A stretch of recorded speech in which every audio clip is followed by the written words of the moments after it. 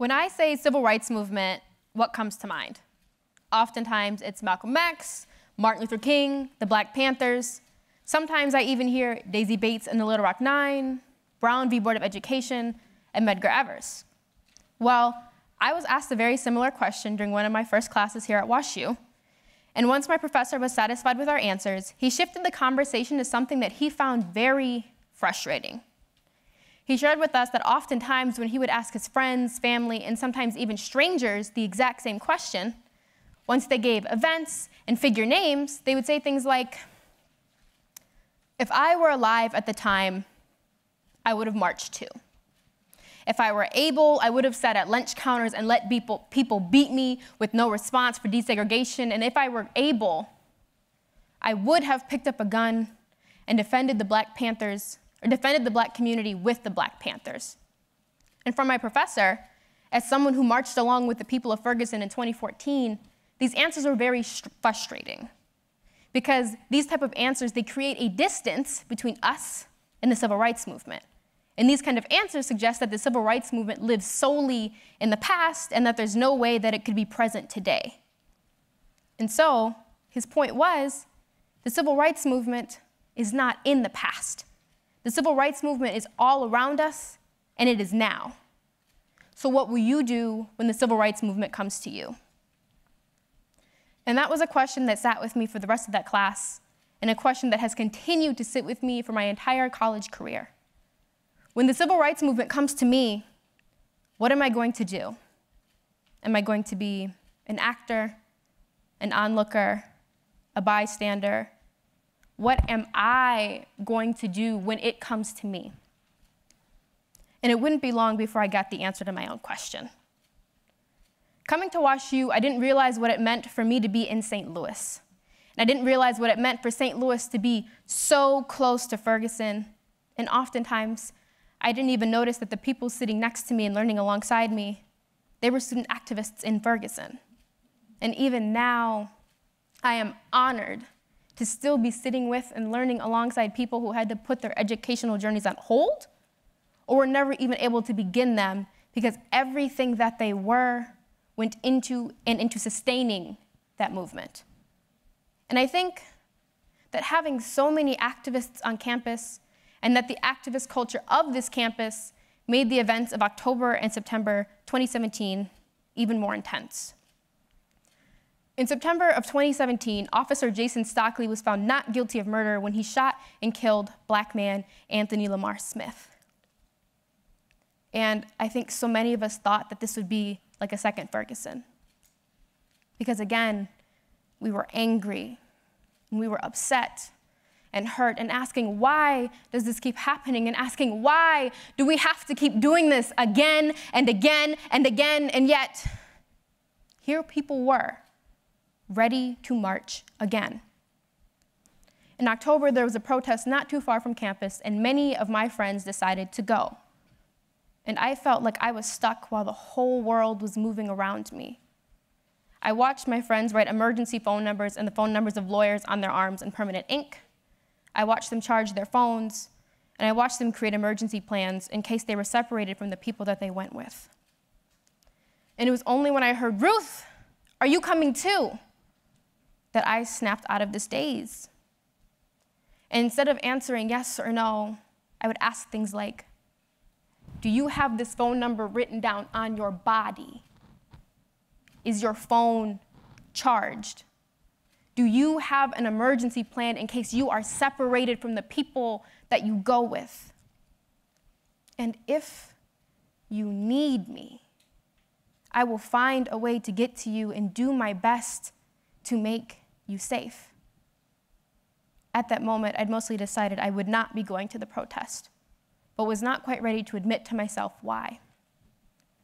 My friends marched off to the protest, and I walked back to my room, and I overheard two non-Black men of color speaking to one another.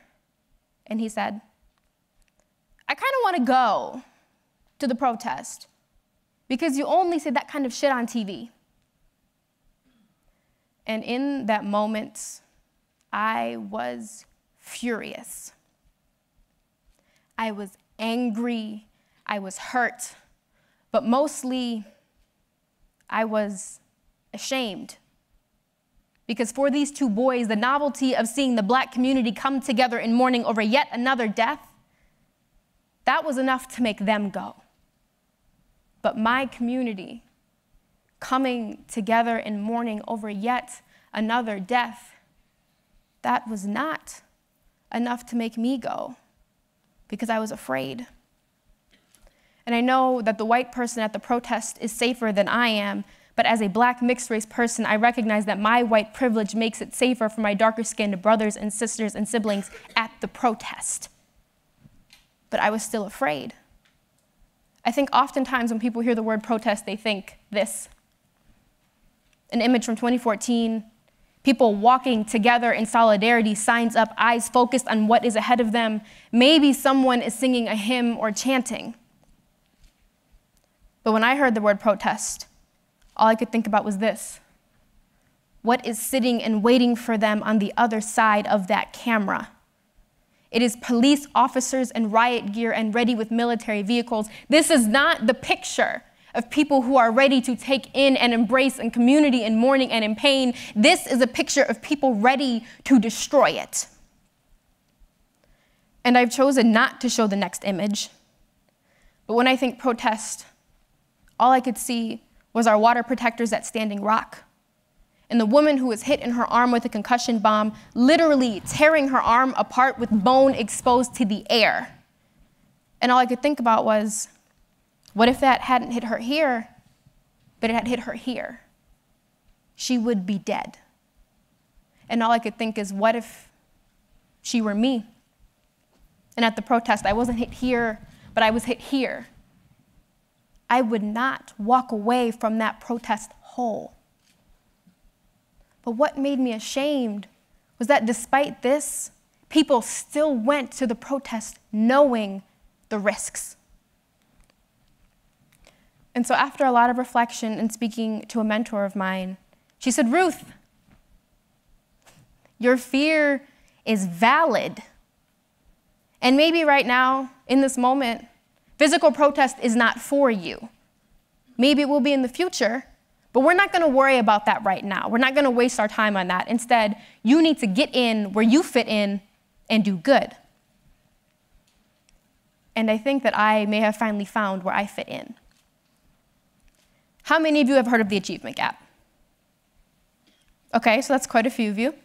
Typically, the achievement gap is described as the disparity between in educational outcomes and attainment between Black and brown and low-income students and upper class and white students. And right now in the education world, we're doing our best to get away from the word achievement gap and instead use opportunity gap.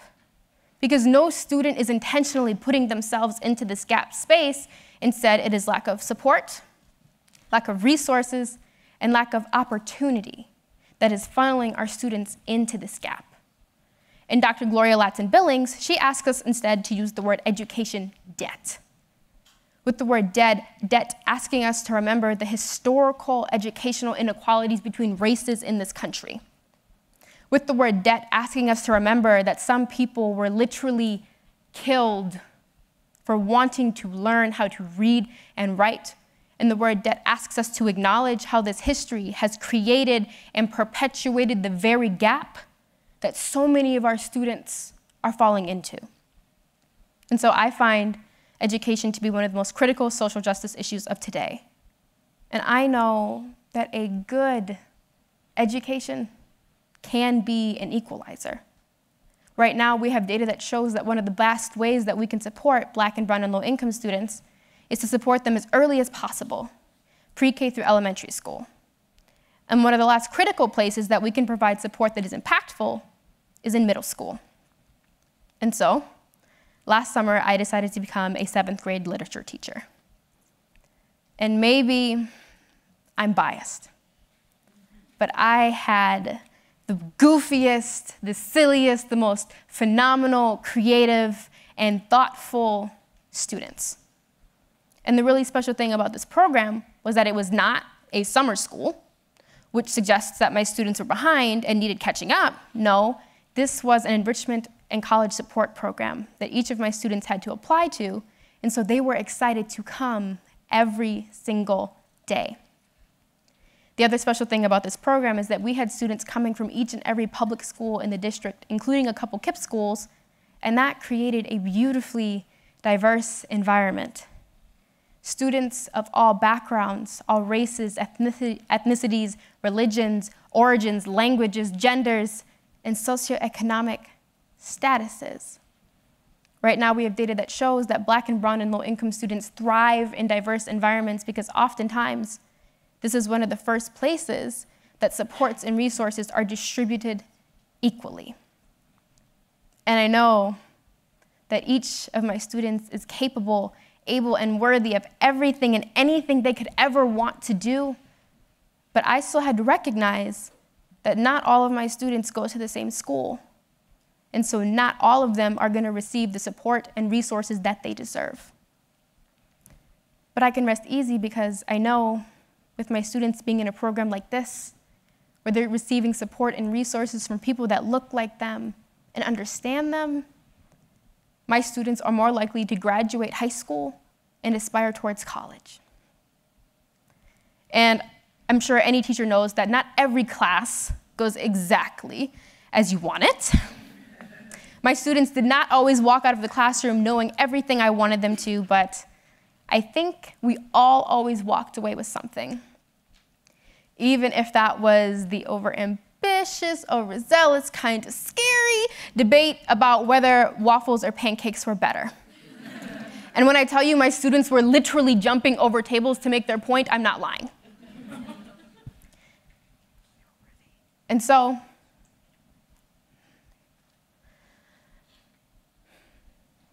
that became really, really important that each of my students was able to walk away with something. And maybe I was teaching the next Malcolm X, the next Daisy Bates, the next Black Panther, and maybe I wasn't. And both of those outcomes are equally okay. Maybe some of my students will end up at the forefront of a movement. Maybe others will end up working at or creating socially aware businesses. And for some of my students, I just want them to live as happily as they can, because we know that so many people do not get to do that. At the end of the summer, one of my students wrote me a note. And this student was goofy and bright, and English was not his first language, and he did not speak English at home. And so oftentimes, 10 pages of reading would literally take him hours to finish. But he always came to class the next day saying, "Ruth, it took me 2.5 hours, but I finished." And in the note, he told me that reading had always been hard for him because it took so long and he was often discouraged. But for the first time this summer in our classroom, he began and finished his first chapter book. And because he did it once, he knew that he could do it again. Because he did it once, he knew that he could do it again, and that is so important because we know that that statement applies to so much more than just the book. And I think at the end of that summer, I found where I fit, and that is supporting students just like me in any way that I can. There are Fergusons everywhere. It's all a matter of time and circumstance, and that means that the civil rights movement is everywhere. It is all around us. It is now. And so what will you do when the civil rights movement comes to you? When the civil rights movement comes to you and you're trying to decide what to do not let this be an I would have, I could have, I should have. Do not let this be a wasted moment. When the civil rights movement comes to you and you're trying to figure out what to say or do, remember that we inherit all of our ancestors' pain and trauma, but that we also inherit their resilience and their joy. And we are all our ancestors' wildest dreams. I am my ancestors' wildest dreams, and I will make them proud by doing good as I desire and by doing good joyfully. When the civil rights movement comes to you and you are afraid, know that it is okay to be afraid and that it is valid because so many of us have things to be afraid of. When the civil rights movement comes to you and you're trying to figure out what to do and you're afraid, know that the only bad fear is wasted fear. Fear that is not channeled into something positive with which we can use it to do good. When the civil rights movement comes to you and you're trying to decide, all I ask is that you get in where you fit in and do good. Thank you for coming to my TED Talk.